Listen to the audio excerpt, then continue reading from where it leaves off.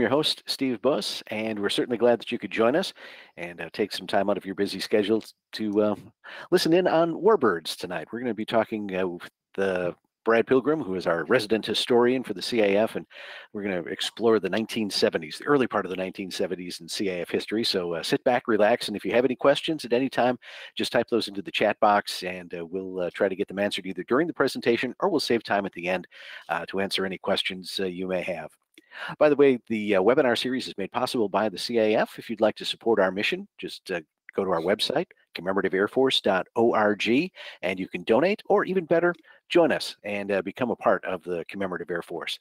And again, joining us tonight, Brad Pilgrim. Brad, good to have you back on the show, and let's talk about the 70s. Thank you, Steve. Glad to be here. The 70s was probably when the CAF really became into what you'd call a professional warbird organization.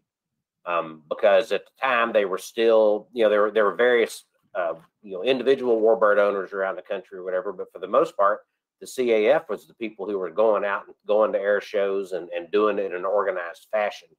And, in the 60s, late 50s and early to mid 60s, we pretty much did, shows within the local area and stuff like that. They expanded out to Ohio one time prior to that, but for the most part, they'd stayed in Texas. Well, by the time the 70s rolled around, the CAF was starting to get known and starting to be taken a little bit more seriously, but also taking the business a little bit more seriously. That's when they, 1970s, when they started painting airplanes back in authentic colors. Originally, most of the airplanes were painted in the red, white, and blue scheme that the CAF house colors. And around 1970, they started repainting airplanes and making them look a little bit more authentic. Texas Raiders right there in 1970s when they did the paint job on it, and when they came to trying to figure out what B-17 to represent, the short story is they got a hold of General LeMay, Curtis LeMay, and said, we would like a suggestion. And he came up with the 305th because there was only a couple of bomb units that had, I think the story was there's only a couple that had pretty much survived the war with the best record. And I don't remember the exact details of it, but he suggested the 305th colors. And that's where that paint scheme came from. The Texas Raiders paint scheme came up, our name Texas Raiders came up separately from that. That's a picture of it. This picture's from later on, but this is Texas Raiders and Fifi, and you can tell that's taken from Diamond Lil because you can see the oil cooler hanging down right there. But this is really the first bomber that we had that was painted in authentic colors, and it's what people refer to as a splotchy paint scheme. And at the time, the airplane was still just it wasn't set up as a bomber. It had a big cargo door on the side, was missing some of the waist windows, and the floor was raised and everything for photo recon work. But it was the first B-17 to really be in the air show business, and the first one specifically preserved for that purpose. And so Texas Raiders by this time was getting to be a very well-known airplane because it was the only B-17 flying around the country doing air shows. So, but that was the original paint scheme, and that stayed on for a few years. I think 1978 or 79 is when they went to the familiar green and gray paint scheme that we have on the airplane now. Well, and it's, as you mentioned, the cargo door, obviously right down here, and no waist guns on either side. So, but and all the turrets had been removed and skinned over, and even in that picture, you can see there's not even windows in the tail gun. That was still fiberglassed over at that point. But and the radio room floor was raised up. It was a totally different setup in the floor in Bombay, so that they could put cameras in it and everything. Took a lot of work, and they didn't actually get it back into original combat shape until 20 years after this picture was made. It was work a little at a time because they had to fly the airplane and make money with it and keep it going. And so the cosmetics on the inside had to take a back seat for a long time. But it's turned into a just absolutely gorgeous and really, really authentic airplane today. And Gulf Coast Wing does an amazing job with it. Well, with the B-17, it, like many of its counterparts, did a lot of aerial mapping and cargo flying, which is why the floor was redone in so many of the B-17s that today on the Warbird circuit look very authentic, but 20 years ago, they were the pretty rough shape inside. And part of what makes old airplanes like this so hard to restore for authentic, totally authentic purposes is like in the case of B-17s. You know, there were a lot of them used for fire bombers in the 50s and 60s and even up in the 70s. And the last one retired, I think, in like 81 or 82 or something like that. And every TBMs were the same way. You know, they took all the original military equipment off and threw it away because it was extra weight. They didn't, you know, they didn't need all that kind of stuff. And it didn't occur to anybody that somebody would want to buy a TBM and put the ball turret, you know, back in the back, or the belly turret on a TBM. I heard one time that when they made the Tora movie, they wanted the B-17s to have belly turrets on them. Well, they didn't have any. And so they went to a scrap yard and bought these B-17 belly turrets for $50 a piece, still in the box. And they just took a cutting torch and cut them off even and just bolted them, riveted them to the bottom of the airplane. Those things are probably $25,000, $30,000 a piece now, but at the time they were $50 a piece. But no one cared about the authentic stuff until, you know, the early 70s, and it started becoming important again. Well, one of the counterparts on the other side of the war, air war in Europe, especially, was, of course, the ME-109. The 109, you know, the CAF initially had 4 ME-109s that came over from the Battle of Britain movie, and in 1970, a guy named Bob Griffin, and Bob comes up a lot in CAF history, and he's in a lot of ways, Bob Griffin would be very deserving of a show on his own because he is such an interesting, unfortunately passed away, a very interesting individual and very, very, very important to the history of the CAF. And he'll be mentioned a few times tonight. But this 109 right here, this was the one, they were flying 2 of them for the most part. 2 were kept for parts and 2 were flying. But they were still in the Battle of Britain movie paint. And in 1970, Bob Griffin sponsored this Messerschmitt, took it to his place in San Antonio, went through it, had it, you know, fully restored for back in 1970, really restored, really nice, and did a lot of work on it, and then put this authentic paint scheme on it. And it is very close to being the first CAF airplane that had an authentic paint job put on it. Diamond Lil had an authentic paint job around the same time, maybe just a little bit later, but it wasn't authentic for that model of airplane. And the nose art was a creation of somebody else. It wasn't an authentic nose art. This airplane, even though it's a Spanish Messerschmitt, that was an authentic paint job for a 109. And so this airplane got a lot of use out of it, and it's still around today. It was sold over the years. It wasn't flown a lot, had a couple of accidents, and it wound up in England. And now it is either restored or is in the process of being restored with a German engine on it. That's it taxiing out at Air Show 72. Or 71, I'm sorry, October of 71. And you see in the background, you see those white T-34 sitting there with the blue stripes. There was 4 of those T-34s. Ed Messick and Bob Griffin, and I can't remember, Glenn Barcott, and maybe one other person. There was 4 guys who had a formation T-34 team. And it was probably the very first formation T-34 team in the civilian world. And, you know, Lima did it years later and everything. But these guys that were CAF Warbird pilots had their own T-34 thing. Bob Griffin, who paid for all this, he was a rocket fuel designer for NASA. And Bob was pretty much, from what I understand, credited with developing the fuel that got the Saturn V rockets in the space. And so that's where Bob's considerable financial ability came from. And Bob is very generous with the CAF. And like I said, his name will come up several times tonight. But that was the first airplane that he sponsored and painted and had redone. The Hellcat, the CAF had 2 different Hellcats. The first one they got in the 60s, and it unfortunately had a belly landing and caught on fire and was destroyed in the fire. We talked about that last time.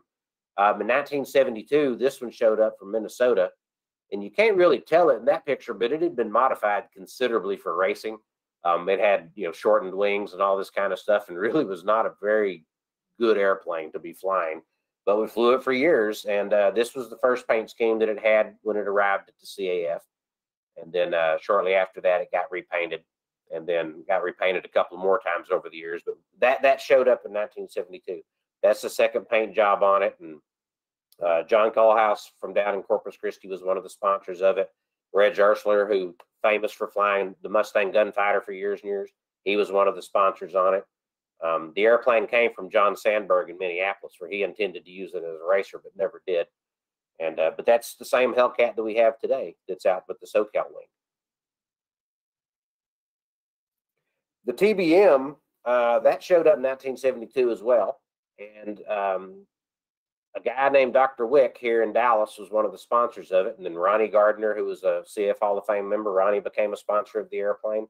And it was a Canadian airplane. You can see it doesn't have the turret on the back. And it was several years. It was well up until the 80s before they got the turret, when it went to the Colorado wing, or Rocky Mountain wing in Colorado. But it flew in this paint scheme for years and years, and was really one of the very first TBMs that was operated as a warbird. It wasn't the first one restored in these, in authentic colors, but it was one of the very first ones ever operated as warbird. That one we still have today, and it's still at the Rocky Mountain wing. That's it. Right after, if you look right behind that antenna, you see that bubble in the plexiglass there on that second cockpit. That, from what I understand, is a Canadian mod for some kind of observation thing that they used to do. And so, I don't think any TBM outside of a museum still has that. I'm sure that piece doesn't exist today, but if it did, that'd be one of those, hard to find warbird parts I was talking about earlier that people would pay dearly to have nowadays. But now the airplane's got a turret on it and everything like that, and it's up in Colorado in Grand Junction, and they still operate the airplane today. This brings up Bob Griffin again. In 1970, he bought the Helldiver and the Dauntless from Ed Maloney at the Plains of Fame Air Museum out there in Chino. And Ed's really the only person. Ed Maloney's the only guy who had a warbird longer than the CF did. He bought a Mustang just about 6 months prior to the CF buying Red Nose. And so Ed Maloney, he passed away several years ago, but Ed Maloney is one of the godfathers of this business. But when he bought his warbirds initially, he wasn't operating them. He was buying them for his collection, for his museum. The CAF was operating them. That's why we can say we were the first flying warbird organization. But anyway, they had these airplanes down there in Chino, and Bob Griffin bought them and paid to have them restored. They were restored, but paid to have them, annualed and got going again. And a man named Bruno Granovsky, who lived in Dallas, he ran the DFW maintenance squadron. And Bruno had been a P-36 Hawk and P-40 Warhawk mechanic in the Philippines and stuff like that in World War II. He was a grumpy old guy. He was grumpy. I remember him when I was a little kid, and he was just an old grump. But he knew airplanes. He knew how to work on them. And his name was on the P-40 for many years as the crew chief. But Bruno and another guy went out and got these two airplanes ready to fly. And I can't remember who brought the Dauntless home, but Gerald Martin, who flew in the Battle of Britain movie and is a famous CF guy, Gerald Martin brought that thing, the Helldiver, back. And I've got the original logbook for that airplane. But they flew it, like test flew it twice around Chino and headed for Texas. And this is what it looked like when they got it. And he landed it on a little bitty duster strip that he operated off in Hereford, Texas, up by Lubbock. And depending on which version you read, he either fixed the generator and took it on down to Harlingen. But what Gerald told me one time, and someday I'll look in the logbook, but what Gerald told me was he landed the airplane there in Hereford, had a generator issue, was about scared to fly the airplane out of that little bitty duster strip. And he said, I kind of lost my nerve and waited around to see if somebody else would come get the airplane and take it rest of the way.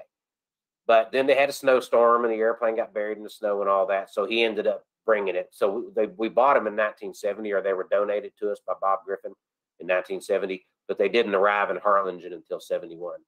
The Helldiver, the West Texas wing, still operates this airplane today.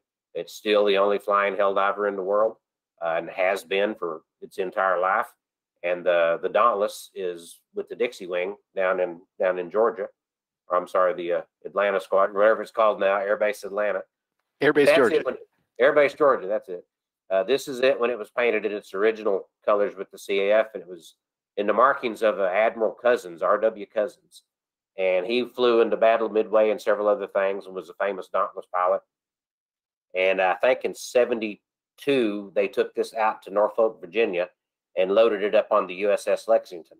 And it was on display in the Lexington. It didn't fly off of it, but it was displayed This is the Dauntless down in Harlingen, not long after it arrived. And the thing about this, and you talk to some of the people who were around the CAF back in the early days, and they'll tell you this was another airplane. It was not the safest thing in the world. At one point, it didn't even have a seat in the back seat. It just, you sat in the floor, and it just had a seatbelt, and you just wrapped the seatbelt around your arms and held on and prayed. Then they put the gunner's ring in it, but the gunner's ring wasn't the right one, and it made the airplane tail heavy. But the airplane was moderately airworthy and was operated by the Corpus Christi guys for a long time. And then it ended up with out there in Georgia at Peachtree City. And they went through it and did a lot of work to the airplane, and it is just absolutely gorgeous today. And it's that and the Helldiver both are on the ride program. So I've ridden in both of them, and I'm a B-29 guy, as everybody knows. But boy, if you have the ability to go take a Dauntless or a Helldiver ride, I highly suggest it, because it is really neat to do. And it's hard to find an airplane much more historical than those two are. And when you're sitting in the back seat looking around, with the guns in front of you and all that, and you think of what these people did in World War II, fighting off the Japanese with this thing, what were they thinking?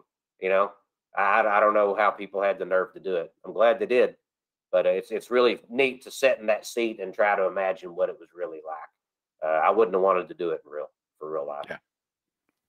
Well, and this also brings up, as we're talking about the Pacific, this is also about the time that Tora came together and it was organized. And we were talking about this shot before. It's if you know anything about aviation photography, and especially aviation photography in the 70s, I mean, things have come so far with the digital cameras and image stabilization and all the cool stuff that happens now, and you can get great pictures. Almost anybody can, but this particular picture really struck me, not only because it's Tora, but also just the composition. And I would love to know who shot it and what they were flying in. That's sort of, that's probably like a John Tegler or somebody like that who did a lot of shooting in the early 70s. That's probably one of their shots, I would think. These airplanes were all modified T6s and BT-13s that were used in the Tora movie. And a guy in Tennessee named Gerald Weeks wound up with a bunch of them, and he donated 6 to the CAF. And I want to say it was 3 zeros, 2 vowels, and a K. I don't remember the exact makeup, but he donated 6 of them to the CAF. And somewhere I've got the original bills of sale for all those airplanes.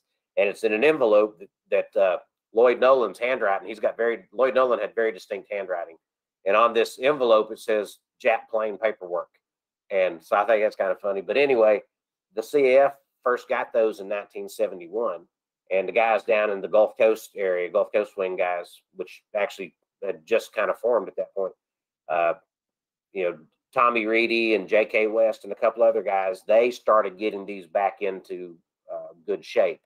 But Tora, the actual act that we know of today that, Mike Burke and Buddy Cooksey have been flying with since time began. And, one of the premier air show acts in the world, they did their very first air show as an organized Tora group in 1972 at the Galveston Air Show. And, they've been doing air shows for 50 years now. I think it's probably the oldest air show act that is still in existence today. And it's good. I've been watching them since I was a kid, and it's still, even though I know they don't really get shot down, they don't really crash. To me, it's just as fascinating now as it was when I was 5. yeah, it is quite an aerial ballet. Even when we'll call it the inside secrets of how it works. Still watching it as a spectator, it is an amazing presentation. Those guys are good. I mean, the people that fly, they're very strict about who they fly with. They're very picky about who they fly with, and it's not an easy group to get into. And but my gosh, those guys are good. They are just they're great. Their maintenance is great. Their mechanics are great. Everything about them. They're one of the greatest air show acts. I love watching them. Yeah. I love watching them. Well, the 70s also saw not only expansion in the aircraft that were coming into the fleet, but also a number of, and you've mentioned several of them already, some of the wings that start to spring up around the country. Yeah, the CAF, it was never intended to extend beyond the Rio Grande Valley down there in Texas. They just never thought about it, I don't guess. And what they started finding out was, like in Minnesota, there was a group of guys who had another B-25. It wasn't a CF airplane. It was operated by just a group, and that became the nucleus of the the Minnesota wing, which is still around today. The Gulf Coast wing, the New Mexico wing, there was another one, I forgot what the other one was, but there was like 4 or 5 wings that were established in 1971 and early 72, and they were the first wings outside of Texas. And it was kind of done almost as an experiment, just to see, well, let's see if these people have the wherewithal to carry on as excited as they are here in the beginning. Let's see if they have the wherewithal to really keep this going. And they did. And the CAF found out, wow, this is a way to spread our message, to spread our, it's like a television evangelist kind of thing, We can get our word out and people will start supporting us, and people will start, coming to our air shows and all that and helping pay for this kind of activities. And that's kind of where the wings started. And those 4 or 5 initial wings, like the Minnesota wing, still around. Gulf Coast wing, still around. The New Mexico wing, it's not quite the same as it was, but some of that group is around. But that really is, the wings are what is responsible for the success of the CAF. You couldn't just do it if it was just local to Texas. As much as us Texans would like to think we could, and as hard as we would try, you could not do this without the other groups and people like the Minnesota wing in particular, and SoCal and all these, and the Georgia folks. They take the message places that we just couldn't have done it from the Rio Grande Valley. And they're the secret to the success at the end of the day, I think. Well, and it also it not only spreads the word, as you said, but it also spreads the airplanes across the country to give more people an opportunity to interact with the aircraft, whether it's as a pilot, maintenance, just basic things that need to happen to keep an airplane flying. Fundraising and sweeping the hangar. It's all part of the mission, and with having as many wings around the country, it allows more folks to be involved. Yeah, well, and the other 2 of the other wings that formed at the same time were the headquarters wing, because headquarters, it wasn't a wing, it was a business office, and they happened to have a hangar there.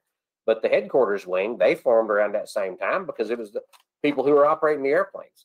And then the DFW wing did the same thing, and that directly led to I don't remember the year, I want to say 72 or 73.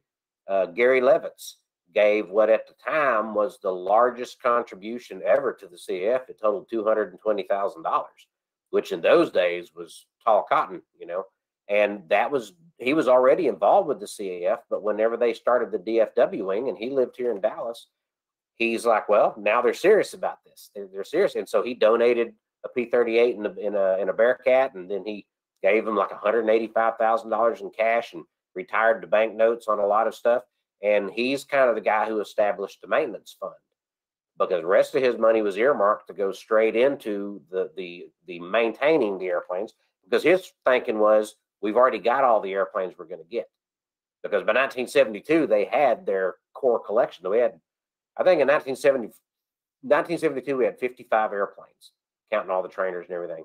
And the thought was, we'll never get any bigger than this. And so Gary Levitz kind of led the charge on, we need to really get these things in tip-top shape. And so he made that contribution to help with that. And, that kind of is where the flying and the maintaining business in the CF became 2 separate entities.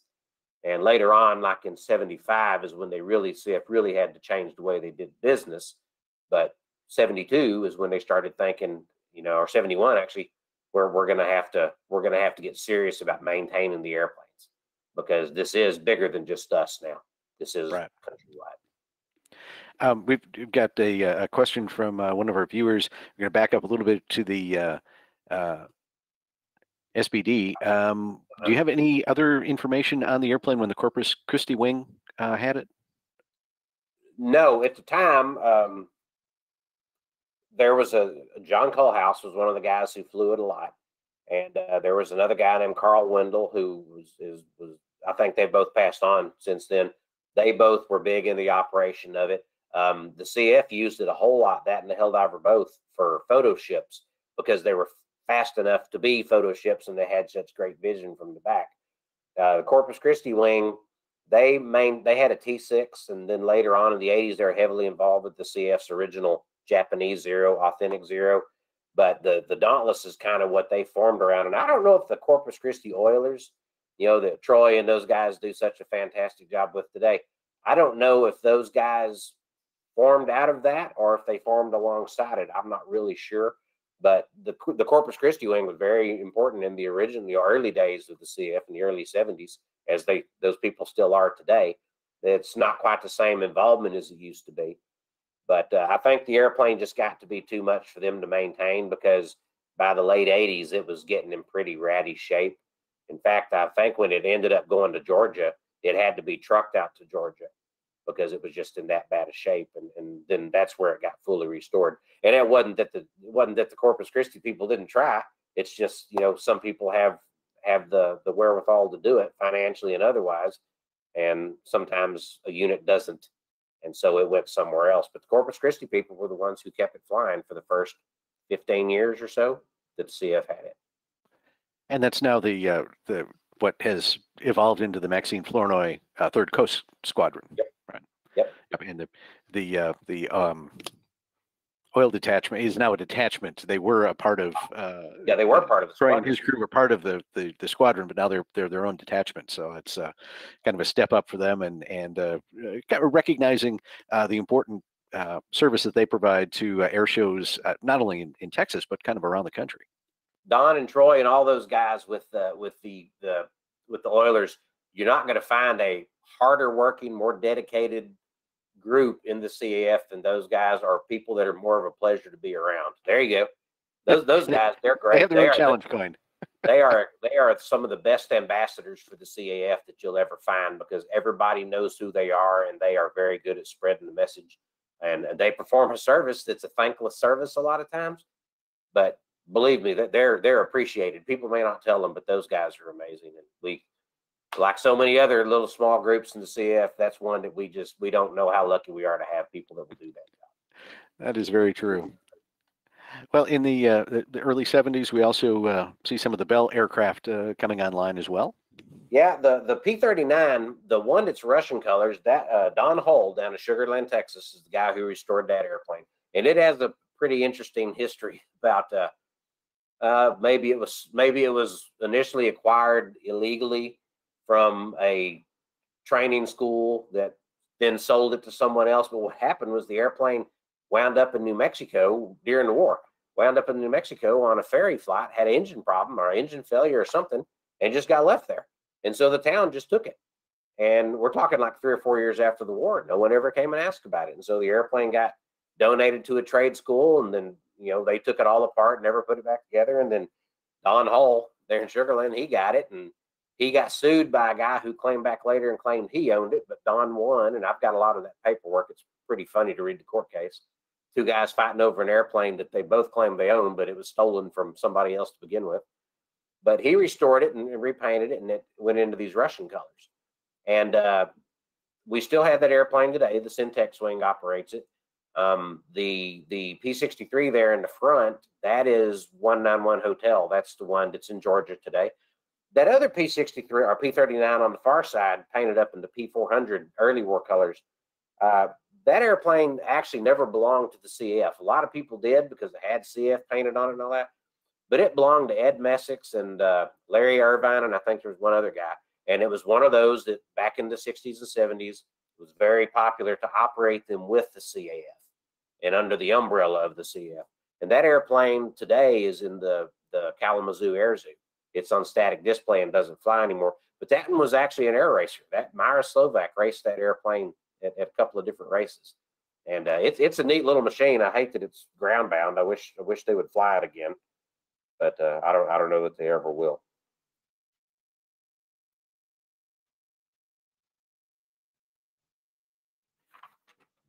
Now, TRANSPO 72 was really something that what was happening was, used to, you had the Farnborough Air Show, the Berlin Air Show, the Paris Air Show. There was these big international aviation expositions. This is back in the days of the World's Fair and all that kind of stuff that, that really doesn't happen anymore because of the advent of the internet. You don't need to go places to see things.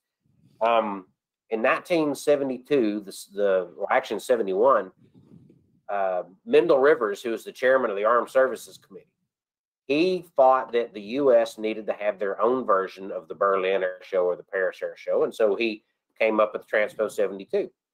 And the Vietnam War was winding down at this point, and a lot of the aviation and military weapons builders that were involved in aviation contracts and all that kind of stuff, those contracts were starting to dry up, and they started looking at other ways to make money. And a lot of them, because they're in aviation or whatever, they got just into general forms of transportation. And so this was thought up as a mass transportation show, kind of what it was, a World's Fair of Transportation. And it just happened that airplanes was a big part of it, but it involved trains, it involved cars, it involved the first hovercrafts that were really, practical. It was a monstrous thing. There ended up being 1.25 million people come to that thing. And it only happened one time. There was an air show every day and everything, but they only had it in 1972 because on the last day, there were 3 crashes during the air show, 3 fatalities. And the last day, the Thunderbirds had an accident in an F4. Engine failure of some sort, and the guy punched out of the F4 and had a good ejection. But unfortunately, the plane crashed and exploded on the ground, and he was sucked into the fireball. And so this guy unfortunately died in front of everybody, and that's why there was no TRANSPO 73, because they didn't want to have an air show portion. This has all happened at the Dulles International Airport in D.C., and they didn't want to have another air show and have an accident there. And so that's why it never happened again. But the CAF this is one of the most one of the most important happenings ever in the history of the CAF, and I don't think people really realize it.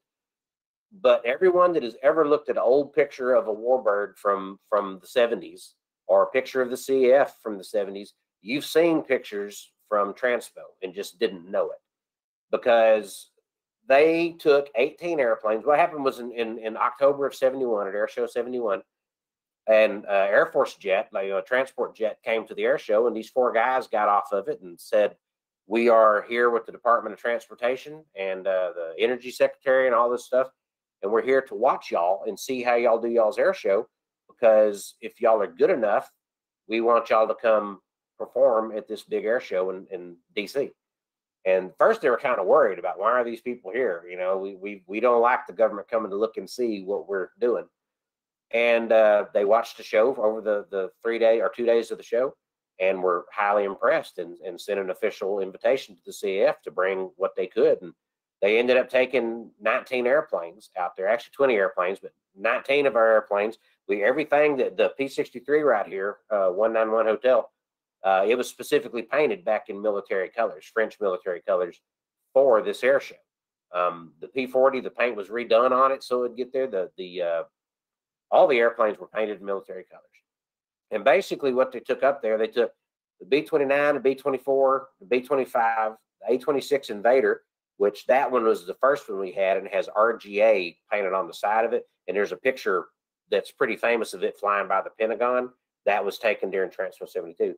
The Thunderbolt, the Wildcat, the TBM, the Helldiver and the Dauntless, the Mustang, the P-40, the P-63, Corsair, a Hudson bomber that we still had at the time, the Thunderbolt, the Messerschmitt, 2 P-38s, and something else. But there was 20 airplanes altogether that went, and it was a 3,500-mile round trip for the CAF.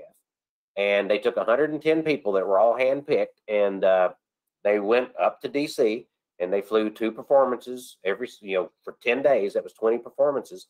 And then at the end of the trip, they were asked to make this flight up the Potomac River. And that's where a lot of these famous pictures were taken. And they went down and started basically at Mount Vernon, George Washington's house. And they formed up and then came down to Potomac and flew past the Pentagon and all this other kind of stuff. And then they were invited to come make low passes down the runway and there at Dulles. And that's back when the rules were not quite as tight as they are today. And so naturally, no one was going to say no to a low pass. And so that's what they did. The only airplane they didn't fly in the Pentagon flyover was the Messerschmitt. They didn't think it was appropriate to have a German airplane flying over the Pentagon and all. So they took all the Army and Navy airplanes. But this, like this picture right here, you can see the B-25 in the far corner. That's the one that the Minnesota wing operated at the time, privately owned, but it was called I See No Problem. That airplane is still around today, belongs to a private owner out in California. Texas Raiders in the front, and then the B-24, Diamond Lil, and then you see the A-26 right there. That A-26, that one we had from 1970 until 1981. And it caught on fire. It had this, I think what actually happened, I've never found out 100%, but it was getting ready to take off and had a fire in the engine. Like I think the starter hung or something like that, and it caught on fire, and the fire department took forever to get out there, and the airplane burned down. And for several years, we had a lot of parts of it in the hangar there in Midland. But there was two A-26s that we got in 1970. This is one of them, and then there was another one. The other one, the CAF sold because it was an on-mark executive conversion. They sold it to somebody else who then in Dallas, who then sold it to someone else, and it wound up getting caught carrying guns and drugs down into South America, and so that's where that airplane wound up. But this one here burned up and doesn't exist anymore. But this is where the CAF really became known.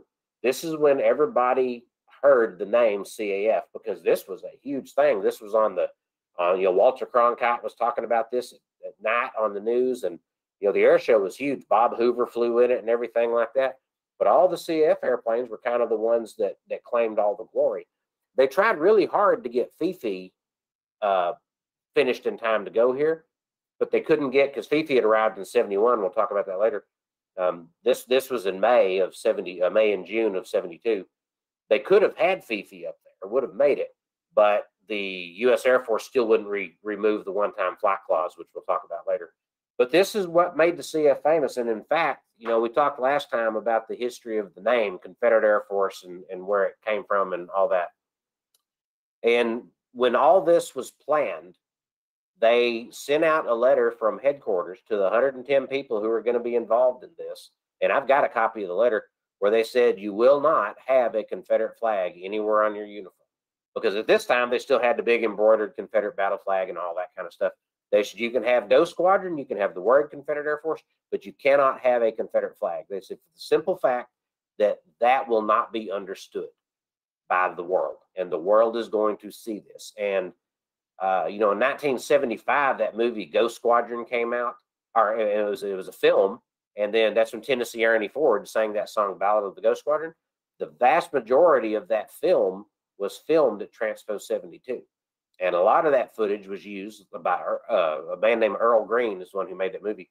A lot of that footage was used in the nightly news broadcasts and stuff. And this stuff went out over the wire services all over the world. So that picture's from later on, because that picture is actually from 75, I think, but because Fifi's in it. But this is what made the CAF famous.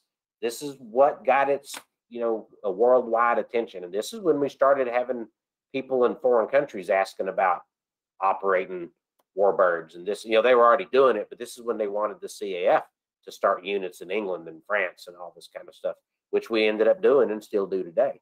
But TRANSPO 72 was probably, other than Lloyd Nolan and those guys buying that first Mustang, probably the biggest thing as far as making the CAF last that ever happened was TRANSPO 72, because that is when our name became nationally known. And that is when our presence became nationally known. And there was nobody else in the world that could compete with us with airplanes. Like I said, I think we had 55 airplanes at the time. And they did this entire trip with no major mechanical issues. They never missed a single performance. They did all this, and with, very little warning. Quite honestly, they didn't have a lot of time to prepare for it. And it was probably the biggest thing the CAF ever did outside of the Valley or Midland or something like that. It's very important in the history of the CAF. And it is amazing, because there's until I got involved with CAF and started learning the history of the organization, I had no recollection of the TRANSPO 72 even happening. It was not something that anybody talked about or you knew about until we got into the CAF and started looking into the history, and you realize that was a massive undertaking to put on a show of that size. Well, it's back in the days of the World's Fairs and stuff like that. It was It was massive. You know, it was huge, and it wasn't just the CAF, and it wasn't just aviation. It was every kind of transportation. But the CAF was the headliner of the entire thing, and there were other warbirds involved and all that kind of stuff. But as far as a group of here, with this group from the South that preserves these airplanes or presents these airplanes, here they are introducing the CAF, and it's unbelievably important. One of the funny things is there's a picture, and I should have included it, and I didn't think about it till just now. There's a picture from TRANSPO 72 of a much younger Ted Kennedy, Senator Kennedy, coming off the steps for Diamond Lil, and he's reading the air show program, and he's talking to two CAF people, and the caption on the back of the photo said, "Even famous people go unnoticed when they're standing around cool airplanes." And that was Ted Kennedy. I wished I'd have put that picture in here, but so I don't know. He was probably nobody really back then, other than former president's brother. But yeah, it's kind of funny to see his picture in there. Well, and amazing too when you put this in a historical context. And I know some of our audience is relatively new to the Warbird movement, and by relatively new, I mean the last 10, 15, 20 years. But really, the Warbird movement, it's sort of, I mean, with the CAF starting, but I mean, in sort of in the aviation world in the very early 60s. So this is 10 years after the Warbird movement is just still in its infancy. Yeah. And as you pointed out earlier, many of the airplanes were not done in authentic colors, and they hadn't been restored inside and out. And this was really, it was really at the very beginnings of the Warbirds that we enjoy today. But really, what an opportunity for the CAF to kind of show their stuff, as it were, and really, as you mentioned, Brad, really get recognized not only nationally but internationally. Yeah, well, and this was only 27 years after World War II ended, and today we look at it, it's so far in the distance. We're not long from 100 years since World War II ended. In the grand scheme of things, this was only a quarter of a century after the war ended. And if you think about it, at the time, these planes weren't flying around. There were no flying B-24s, except for this one in the world. There wasn't 200 Mustangs. There was like 12, and so. It introduced the world to the Warbird movement, and it just so happened the CAF was the focal point of it. And I think it's very responsible for the early success of the CAF, because there was a massive increase in members and stuff after this, because we rode on this publicity for years. Well, speaking of the Warbird movement, we can't really discount this airplane. That's what it has done, not only for Warbirds but also for the CAF itself. So probably the biggest airplane the CAF ever owned, obviously, is the B-29, and the biggest project that they ever got involved in was the B-29. And this started in 1966, 64 actually. But Vic Agather, when he joined the CAF, he said, "We really need a B-29. I'm going to find us a B-29." And most people have known the story, and I've done presentations over it. A lot of other people have too. What ended up happening was a man named Roger Baker found all these B-29s. There's 32 of them sitting there. Found them all in China Lake, California. The CAF knew they were there, but had been told we couldn't get them. So we had looked at other ways of getting B-29s and finally settled on this, and were able to get a hold of the right people. And Roger went out to China Lake, flew out there, rented a car, and a man named Don Hart, who was the facility manager, took Roger around, and they inspected all these B-29s. And this one right here with the number 3 spray painted on it, that's Fifi. The reason they picked Fifi, they narrowed it down to 5 airplanes, then narrowed it down to 3. And the reason they picked Fifi was it had the least broken glass, because the rest otherwise was pretty even. There was still a lot of stuff missing and needed a lot of work. So long story short, the CAF made a deal for this airplane. A lot of people don't know that they actually made a deal for 2 airplanes and all the parts they could carry away. But they had no intentions of taking the second airplane. They just wanted to had the ability to take one. So they sent guys out there and had a guy named Jack Kern from Tucson, who was a maintenance airplane restoration guy, rebuilder. And his specialty was taking planes out of the boneyard and that had been preserved and making them fly again.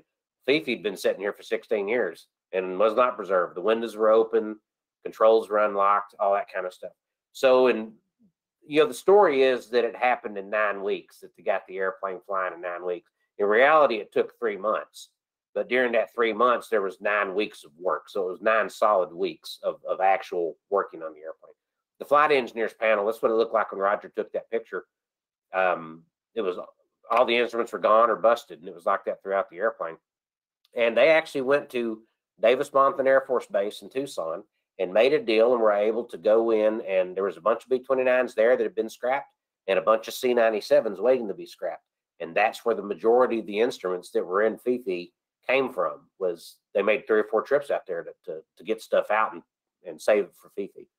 And so in August of 1971, they got the airplane going and took off and flew it 6 hours and 38 minutes and arrived in Harlingen.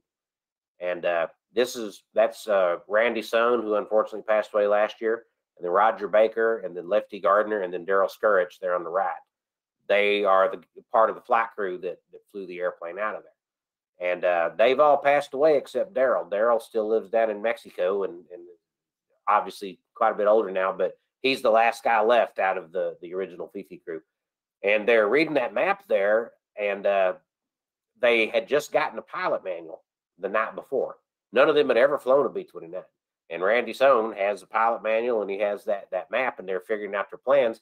Well, then the nose tire popped. They were all standing there, and it just popped. And then so they had to wait. And there's a famous picture of them standing there with him with the folded up manual in his hand. That's while they were waiting for that nose tire to be changed. If you look behind them to the left, you see a parachute laying on the side of that trailer. They all wore parachutes because they all knew B-29s during the war. It all caught on fire every time you turned around. And so they were scared to fly without parachutes on because they didn't know if they'd make it or not. So, but they flew it 6 hours and 38 minutes and wound up down in Harlingen.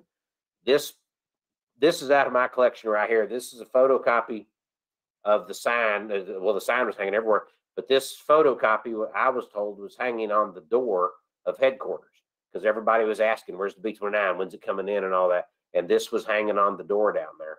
And it wound up in a bunch of paperwork that I ended up getting. And I found it in there one day. So I think that's kind of neat to have that, telling everybody that's coming. And so that was in 1971, August of 71. And then that's the crew when they first landed. You see the A-26 with the long nose there in the back.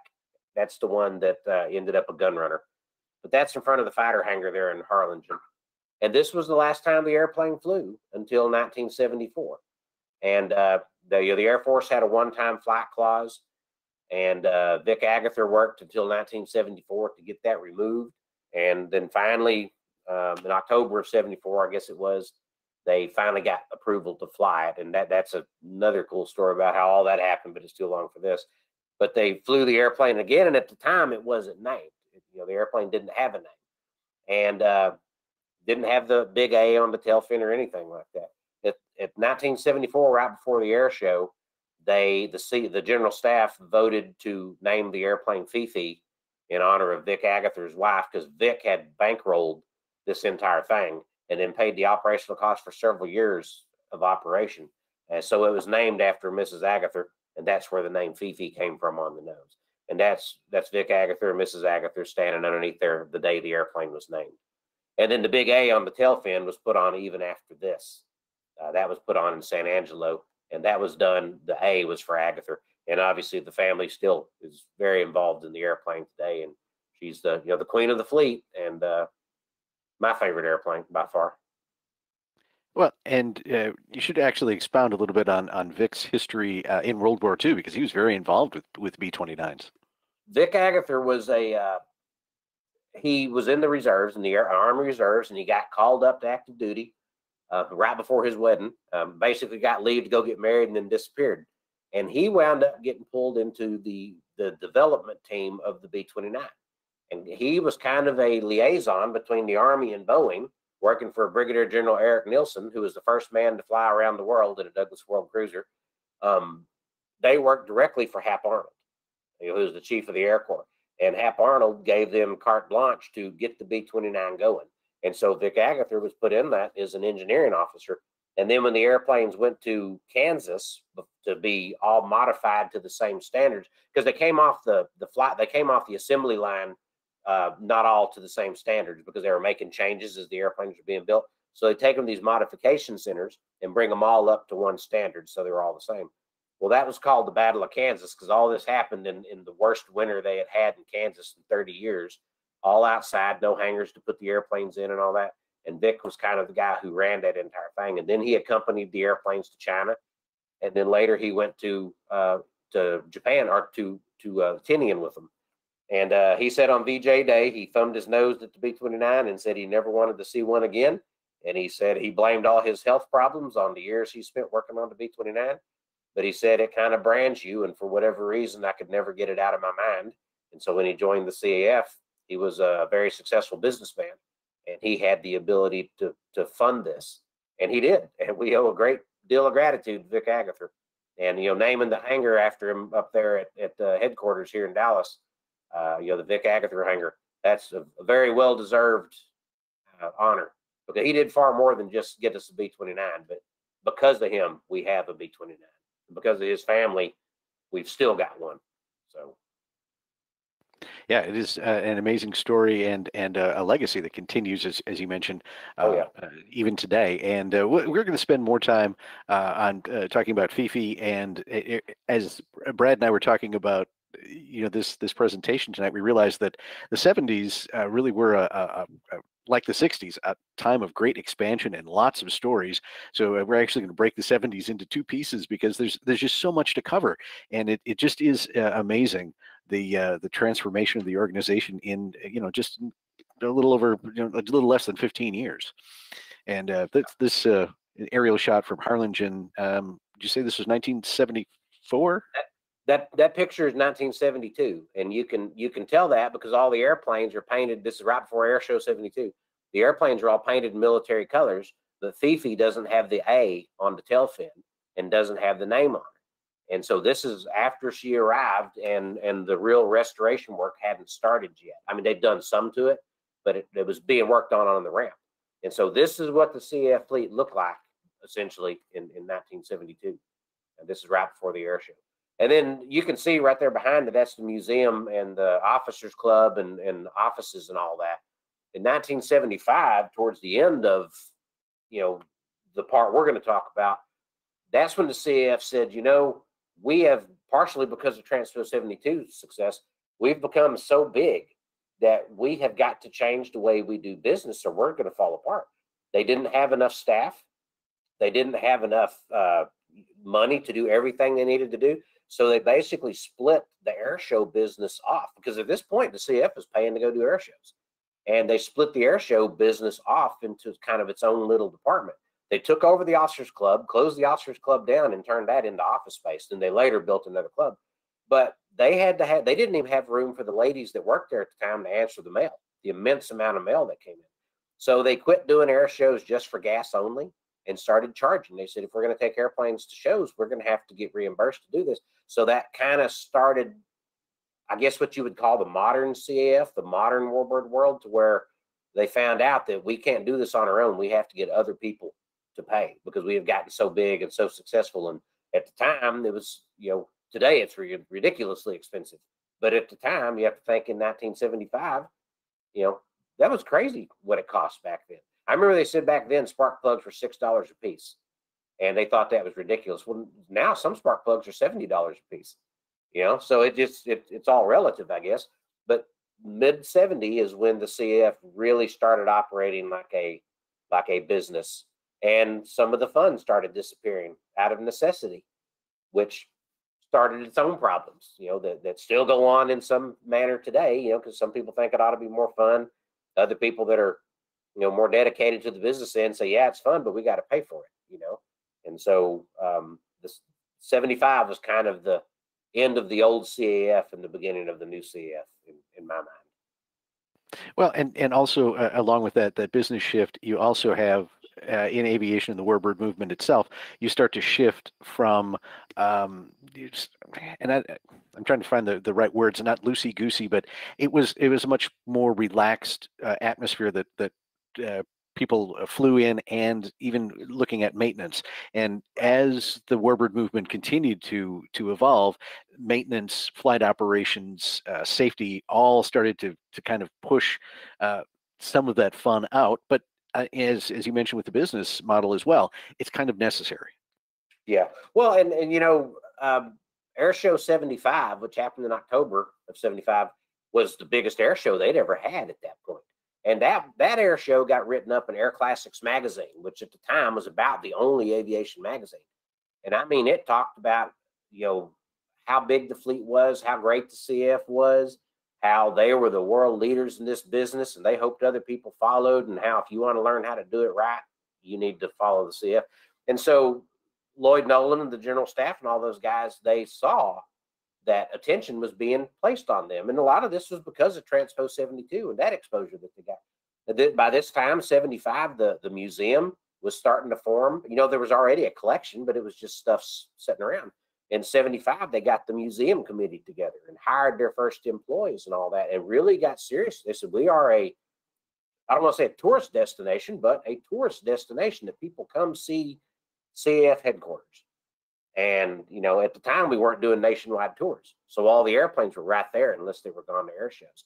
So that's 75. Like I said, it's not where all the fun ended. I don't want it to sound like that. But that is when it became a business where they're like, we can't, this is no longer, you know, frustrated fighter pilots flying Bearcats and Mustangs out of a cotton field. This is a serious business, and the world is looking at us. And that, you know, that kind of starts a whole other story about how it went after that. That's right. And they continue to look at us and look toward us for guidance and, you know, the standards that CAF has set. Yeah. You know, if you think about it, like I said, in 72, we had 55 airplanes. We have, what, 174 today? Something like that.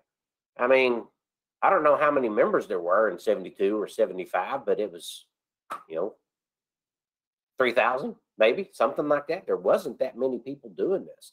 It just so happened at this time, the World War II veterans that flew these for real, you know, in 1970, those guys were, you know, 50 years old.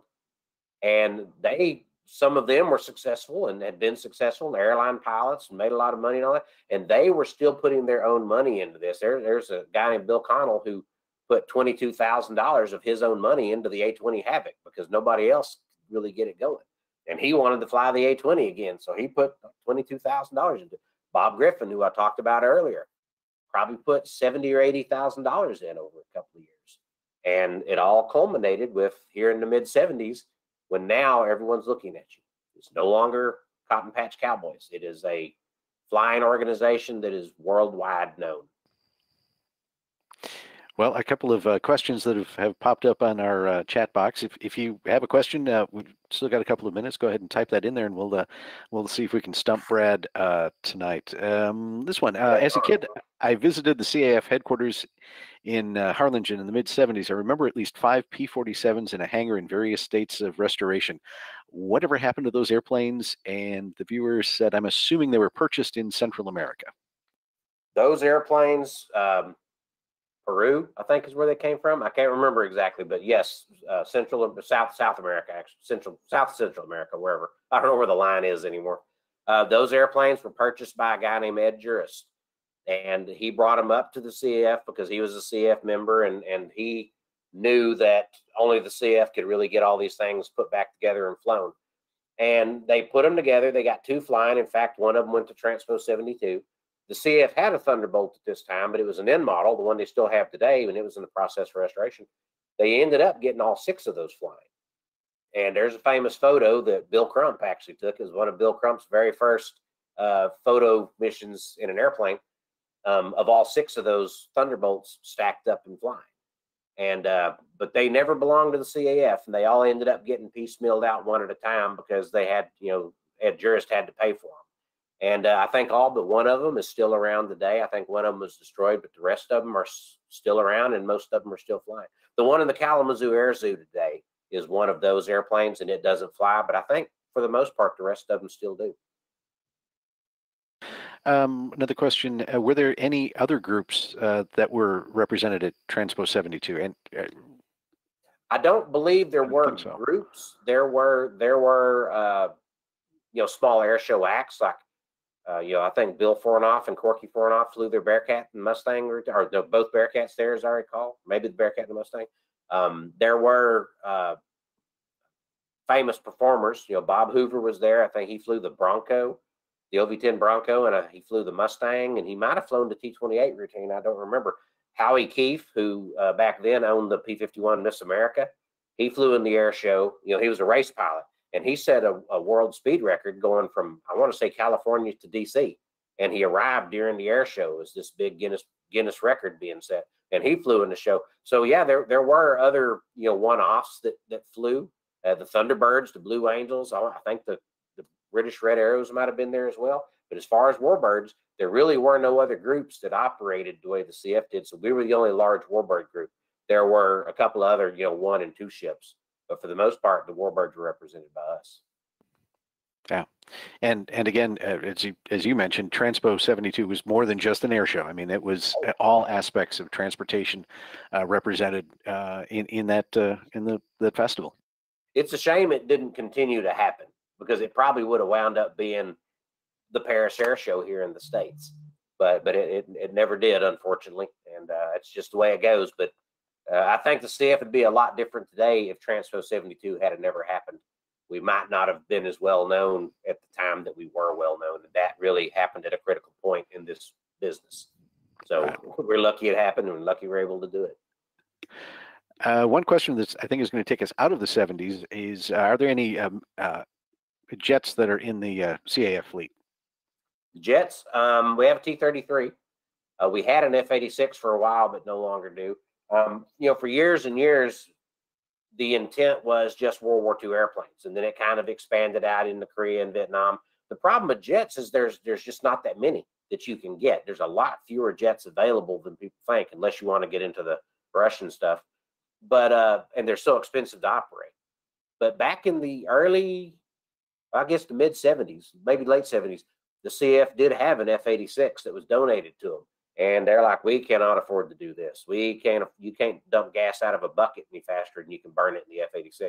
And so they flew it a couple of times and ended up selling it to Leroy Penhall out in California. And I think the airplane's still around, but the CF didn't own it very long. We had a lot of airplanes, and maybe that'd be a subject for another show sometime, is the airplanes that were given to us that we quickly got rid of. Because there was a lot of airplanes that I could find my list. I'm like, wow, I didn't ever know we owned that. But we've just never had many jets. And as far as I know, flying wise, that T-33 is the only thing we still have. Yeah, I believe so. And again, you're talking the maintenance costs alone are just astronomical when it comes to the jets. And Right. you know, some of the civilian owners that have them today, they have one, and that's it. I know there was down in Texas, there was a museum at one time that had classic jets, and yeah, the combat jets. Combat jets. Yeah, and they donated.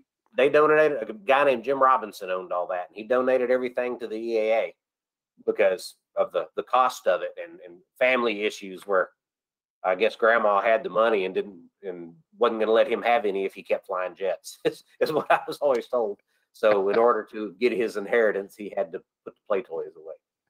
You know, one of the great things about the Warbird movement and aviation in general is there are some really great stories out there, and certainly thank you for sharing some of those with us tonight, Brad, and we'll pick this up in another couple of weeks and take a look at the back half of the 1970s and see what the CIF was up to from about 75 until 79. So again, thank you for joining us for another CAF Warbird Tube webinar. If you have suggestions for any future topics or someone you think we should talk to, please drop Leah Block an email at media@cafhq.org. And we'll be back next Wednesday night with another edition of the CAF Warbird Tube webinar. And again, thanks to Brad Pilgrim for joining us tonight. I'm Steve Buss. Have a good night.